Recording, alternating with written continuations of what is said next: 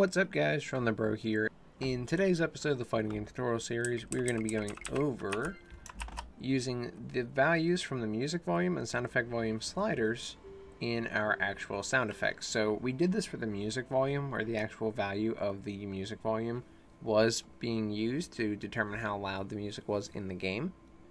But we had never done it for sound effects. And additionally, when we were controlling these sliders through the keyboard or the controller or the mouse in the menu, it wasn't actually saving this data out. We were saving the data out to a file, but the settings menu itself wasn't actually changing the value of the music volume or sound effect volume based on these slider values. So we're going to fix that up, make sure that this data is saved out, then we're going to use it to actually play sound effects and music at the correct volume. This is episode 205 of the Fighting Game Tutorial Series, and if you want to get caught up before we get into this episode, I recommend clicking this playlist right here in the top right corner. You can check out everything we've done to date, from hitboxes to entrances to game flow. We have covered so many things in this series, so feel free to check that out if you're interested. Now, alternatively, if you don't care about that and you just care about these settings and making the sound effects play at the given volume, then I'll go ahead and link you to this episode right here, which is where we set up controlling these sliders with our keyboard or other input device such as controller. That out of the way, we can go ahead and get started. So this is a code and blueprint tutorial series. We're going to be doing pretty much everything in the blueprints today because it's going to be related to the settings screen, but we will touch the code a little bit. Let's go into the settings screen before anything else. So this is my settings screen widget. And in here I had my music volume and sound effect volume sliders. If I go into the graph, you'll see that I did have the ability to move the sliders around by this function that we created called move slider. We could actually change the values of the sliders. However, the sliders themselves are not bound to any specific value. Even if I go to the value here, they're just set to 0.5 by default.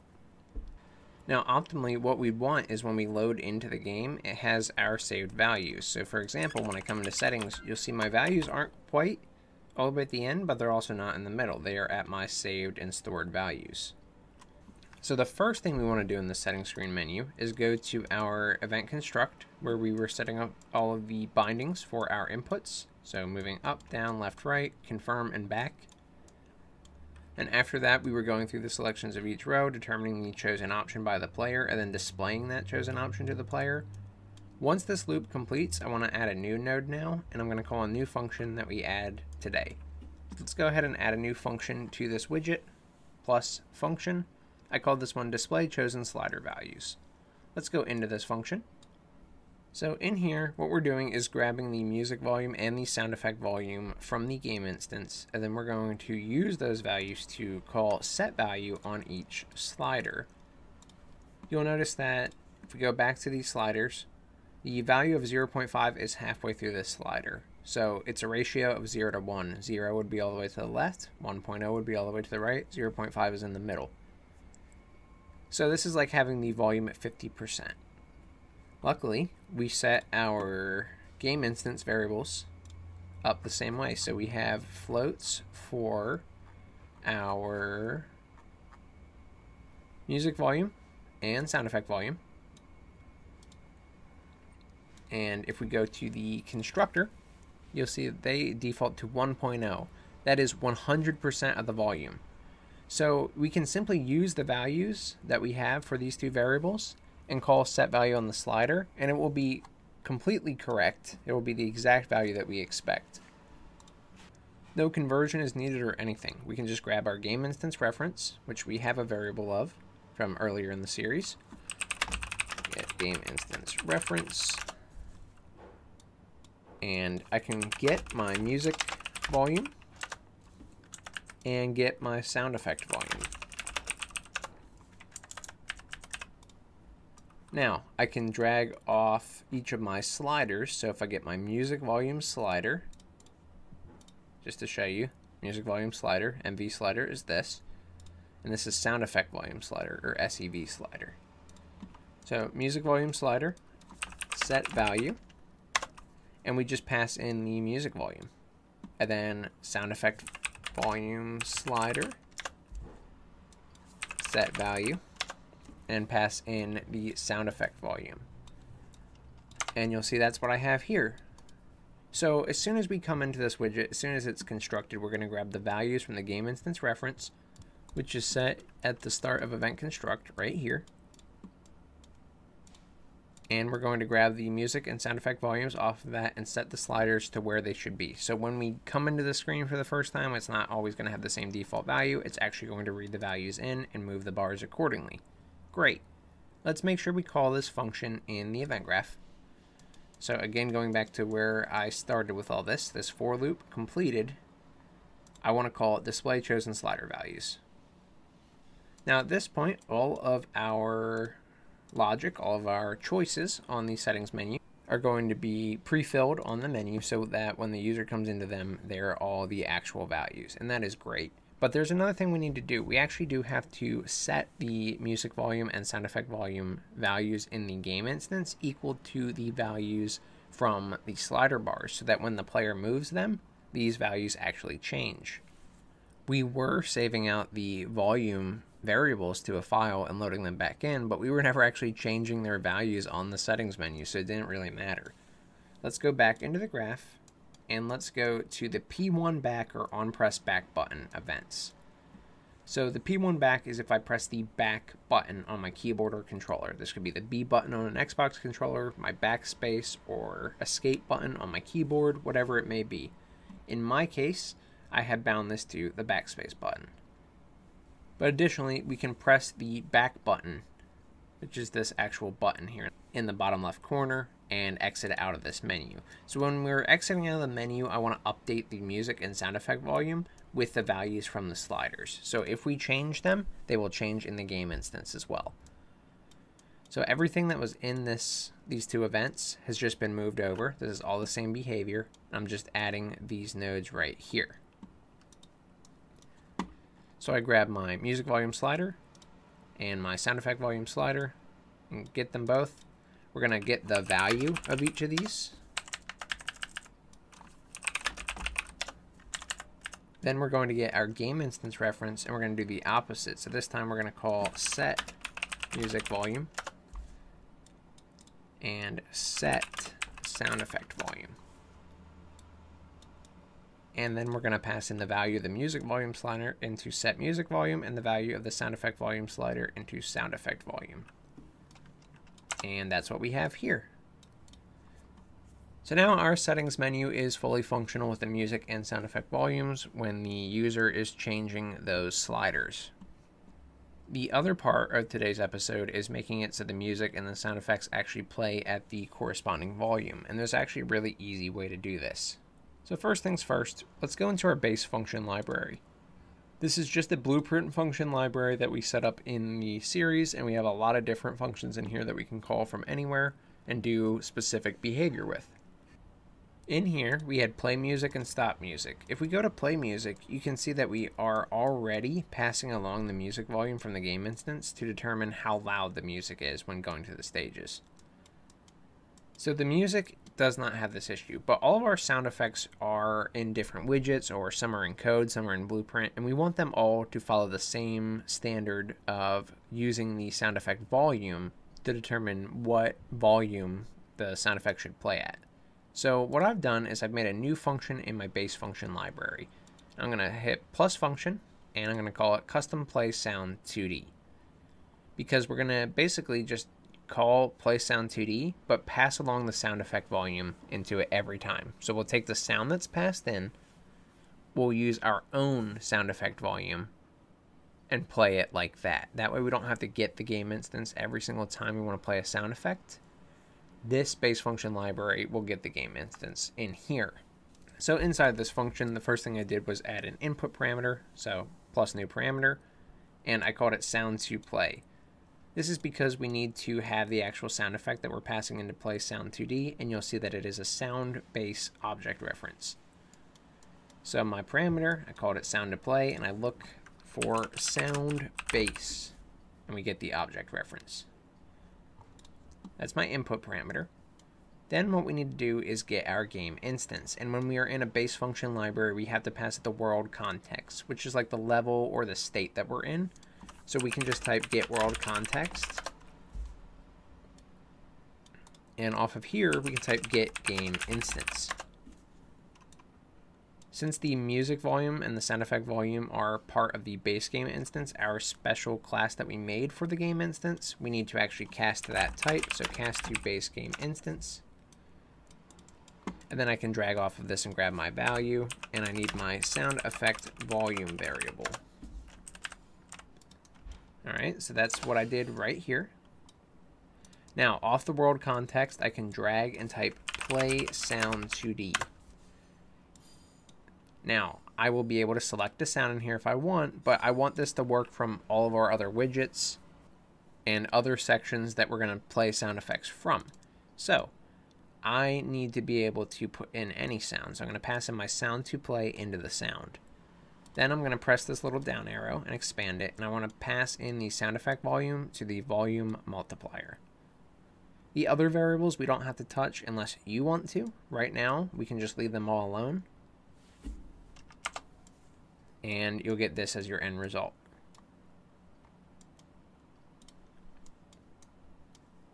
So that is custom play sound 2D. Now what we need to do is go into the code in all the blueprints where we had called play sound 2D and replace it with this custom play sound 2D. First place I'm going to go is to the code because that's the most complicated one since we have to actually figure out how we want to handle that behavior.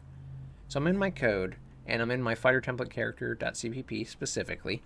Well, I'm just going to search for play sound 2D. So Control F, type in play sound 2D, and I'm going to search the entire project.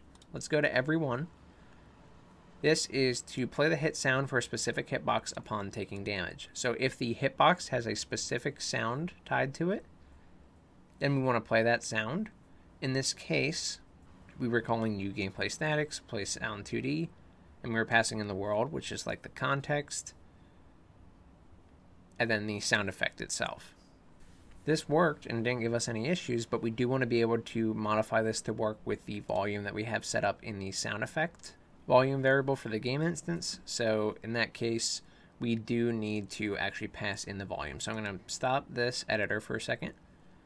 In play sound 2D, you can see we have the world context object, the sound, and then the very next variable in this list is the volume multiplier. It defaults to 1.0, but instead we want to pass in the game instance sound effect volume.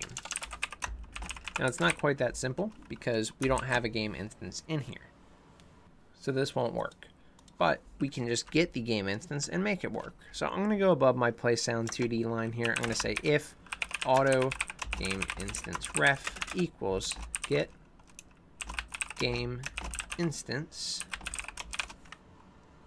and we are going to cast the game instance to our U base game instance, and then I'm going to wrap the get game instance in more parentheses, just like that. And then we're going to put this play sound 2D inside of this if statement. I'm going to use my game instance ref and grab the sound effect volume off of that. So this will play at the right volume, assuming the game instance ref is valid. Now, the game instance ref should really never be invalid, but if it is, you could still play the sound effect at the regular volume by just putting it inside of an else and removing this optional parameter. If your game instance is invalid, you probably have bigger issues than playing a sound effect, but that is an option that you have available to you, so just be aware of that. Now let's keep searching for play sound 2D. There's only one other part in the code. It's right here. Play the hit sound for a specific hitbox upon blocking an attack. So this is the hit sound of the hitbox when we block the attack. Basically, I was cutting the pitch in half to make it a little bit deeper, and I was playing the same sound effect for that move. We can still do this without really changing anything. We just want to change this 1.0, the volume multiplier, to be the actual sound effect volume. So I can go in here, auto game instance ref equals cast U base game instance, get game instance, put this in brackets, and I can set up an else statement, and I can have the line that was already in here in the else statement, and then in the if statement we can change this 1.0 from being a solid 1.0 to game instance ref sound effect volume. And that will change the volume, assuming the game instance is valid. Those are all the spots in the code. If I hit the arrow again, you'll see I don't have anywhere else. So we are good to go in the code. Now that the code is good with all the sound effect volumes, I'm going to launch the editor and we'll go through the blueprints. Now the editor is back open, so what I'm going to do is go into one of my blueprints here. I'm going to go into my base function library, for example, and I'm going to press Control F in here to find, bring up the little find tab, and then we can search for play sound 2D, which is the node that we are looking for in the blueprints. We can press the binoculars here to find in all blueprints. Then after a few seconds, it's going to have all the play sound 2Ds that we've used, and it has been quite a lot of them, but we're going to go through each of them very quickly and call our new function. I'll show you exactly how to set it up for each of these, and then we will have a fully functional system. The very first one here is our custom play sound 2D. There's no reason to change the play sound 2D by calling itself, so we can skip that first one. The next one is the command list widget, so let's go to them. Play sound 2D. And you can see here's play sound 2D, it's using the back out sound. Again, if I expand this, I see everything is default, including the volume and pitch. What we want to do is get rid of play sound 2D and call custom play sound 2D from our base function library. And I can pass in the back out sound, which was the same sound that was already there, but now it will play at the appropriate volume. And it is literally that simple. So let's go to the next one. And you already know what to do. We're going to call custom play sound 2D, and we're going to put in the same sound effect, which is whoosh 2. We just got to make sure everything links up properly. And we don't want to leave anything out and cause issues because something was disconnected that shouldn't have been. Make sure you compile and save when you're done, and then we can exit out of the command list. The next one is the versus end pop-up. So now that we are in here, we can see this play sound 2D, change it to custom play sound 2D, and put in the tick sound effect.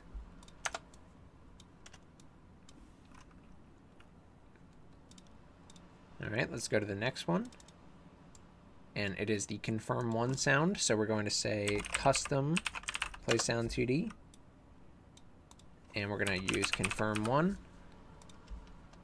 Get rid of the old play sound, put in the new one. Compile and save, and we are done with that widget. Now we have the versus pause menu. So we have custom play sound 2D. At this point, since we have so many of them, I would recommend going ahead and copying this node. That way we can just paste it in when we need to, because we do have a lot of these. All right, next one. So we have confirm 1.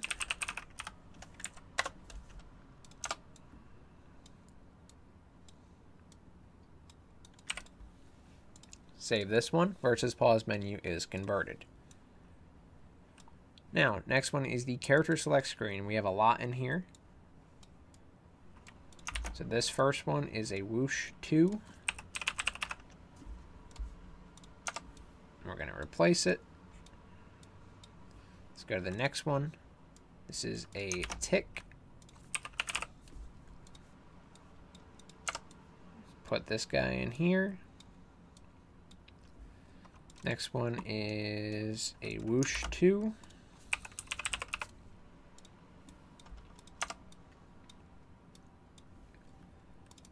Then we have a whoosh 2 yet again.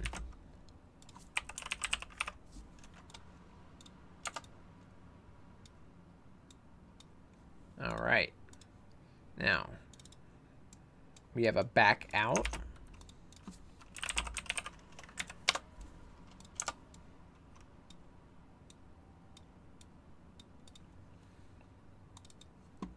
And we have a confirm 2.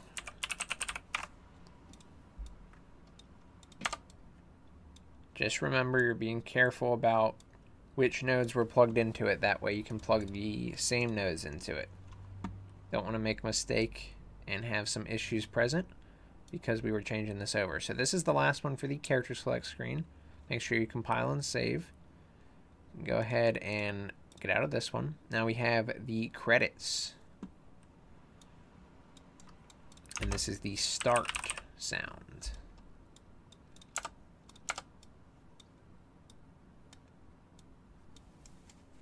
Compile and save. That is the only one in the credits. So we have the exit game pop up.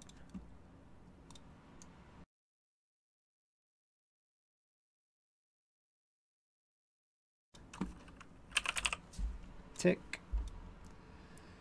And place this. That's the only one in exit game pop up. And close out of that. Now we have the level select screen. This is a whoosh 2.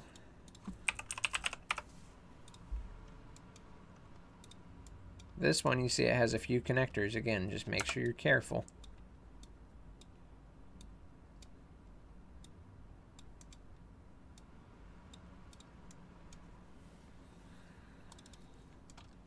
Same with this one. This is a tick, but it's got a few of them.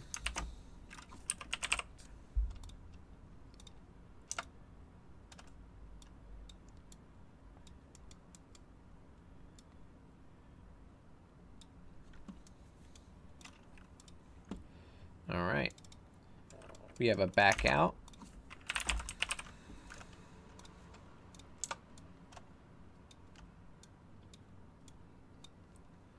And we have a confirm too.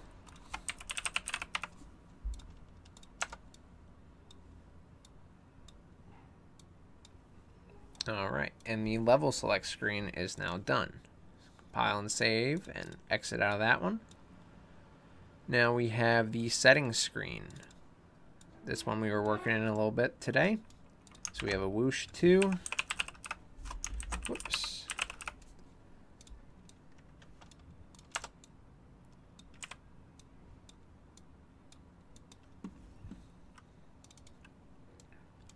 All right, we have a back out.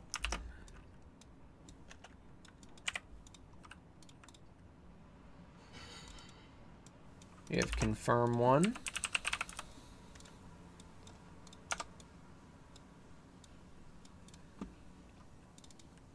Confirm 1.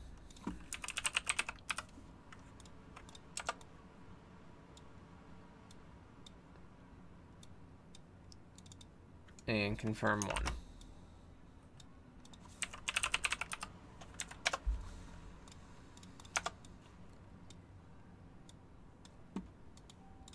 There we go. Compile and save that. That's all of it for the settings screen. And we're coming up on the end here, so we have the main menu screen next. And we have a whoosh 2.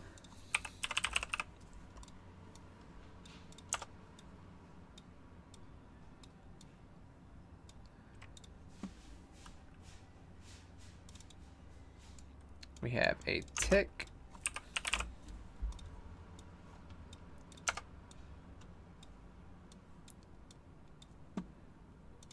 And we have a confirm 1. Remember, it's on the false of this branch.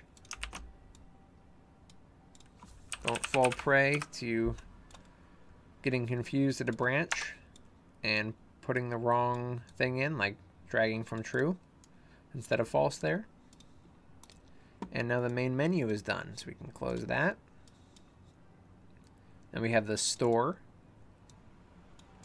And this has a start sound effect with 2 connections.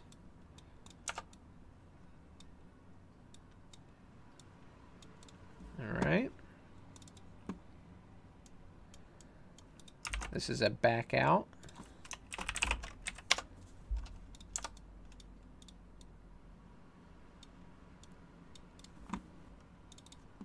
And this is confirm 2.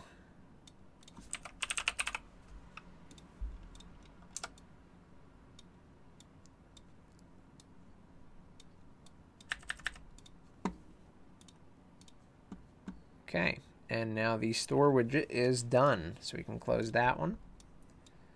We have the store item pop up. And this is a tick.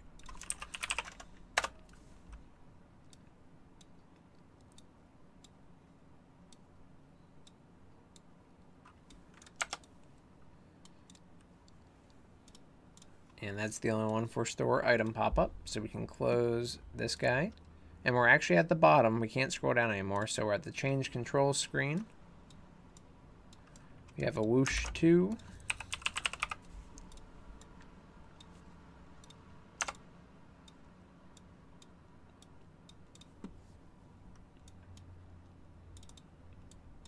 We have a back out. And we're at the bottom of the change controls screen, so we can compile and save. Now we have the default game mode BP actually makes a sound effect, and this is the knockout sound. So this is when the round is over.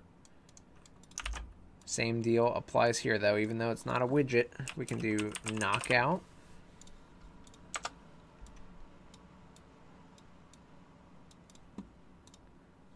And that's it for the default game mode BP, so we can close that blueprint. Now we have the anim BP has some sound effects. So we can go in here as well. And we have voice female growl cue. So this is for the entrance sequence. I added a sound effect for it. We can go ahead and do the same deal here. Just make sure that you have the right sound effect because these ones are a little bit different. So custom sound. We're going to copy this note again. Voice underscore female underscore a underscore growl. And it is 01. And it is the cue, so it's this one specifically. And we're going to play that sound effect in that node.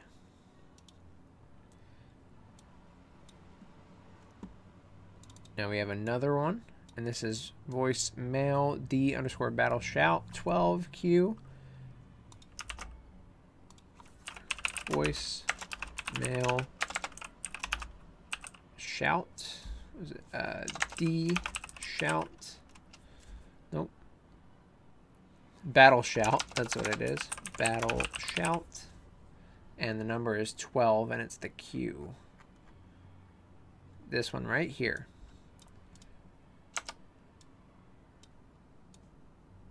So there we go. And this one I believe is the super. And it is, because I can see swap to super view. So the entrance and the super have sound effects. And now the animation blueprint is done. So we can compile and save.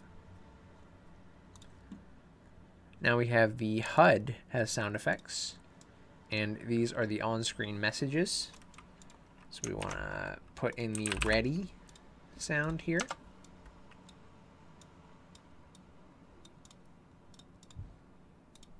And next one is here.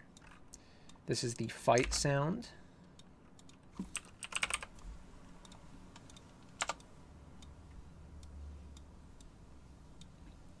And the last one is right here. This is the fight sound. So these are triggering the initial round, like starting the match, and then triggering subsequent rounds as well.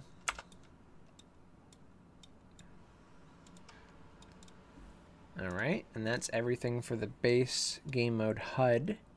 So we can compile and save and close that. Then we have the press any key screen, which has the start sound played here. So start.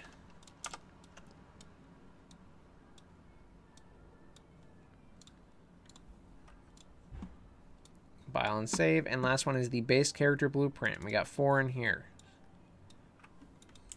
So this is in the sound effects array section. These are the damage sounds, damage sound effects. So instead of calling play sound 2D for what we pass into this array, I am going to pass in custom play sound 2D. See, it still works the same. We're still going to pass in the value that was already in there for play sound 2D, but we're going to call our own node now.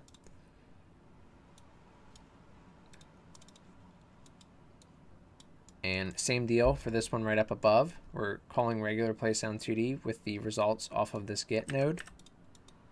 But I'm going to delete that now. Instead, I'm going to say custom play sound 2D. And we're going to pass in the result from the get. There we go. So those have been fixed. Now let's look at the other two. So these are the block effects, including the block sounds. Clean this up a little bit. Alright, so here we have our damage sounds again, and we're going to remove the play sound 2D for, you guessed it, custom play sound 2D. And we'll plug this in and plug in the result from the get node. And then this bottom one, I'm guessing, is the last one here. Yep. And so instead of regular play sound 2D, custom play sound 2D. Pass it from the damage sounds array. And now you can see it's passed in all 4 of these, which means the base character BP is done, which means we are done transferring everything over. So all that's left to do is test it. And if we come into the game here, so you can hear the regular volume, and I can change the volume to, say, really low.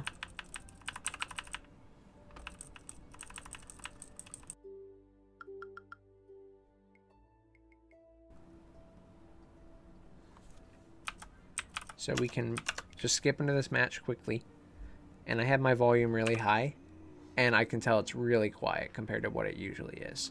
So what I'm going to do now is relaunch this and go into my settings and turn it all the way down.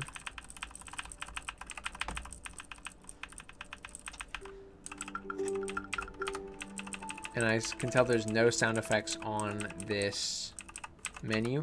And when we come into the game, there should be no sound effects either for the entrance. See, there's no sound effects. So anyway, guys, that is all I got for you today, but I hope this helped you change your sound effect volume, save it out, and actually utilize it in all of the sound effects in your game. Thank you so much for watching, and if you enjoyed, please subscribe. It does more for myself and the channel than anything else you can do, and it's also completely free. I want to give a huge shout out to my YouTube membership and Patreon members and supporters. You guys are amazing and keep this series alive week after week, year after year at this point. So thank you so much. I am so incredibly grateful for you. If you had any issues with this tutorial or any of my tutorials, feel free to join the Discord community. It is completely free, and I'd be happy to help you with any issues you ran into. Anyway, guys, that's all I got. So thank you so much for watching. I'm Shawnthebro, and I'll see you in the next one. Goodbye, guys.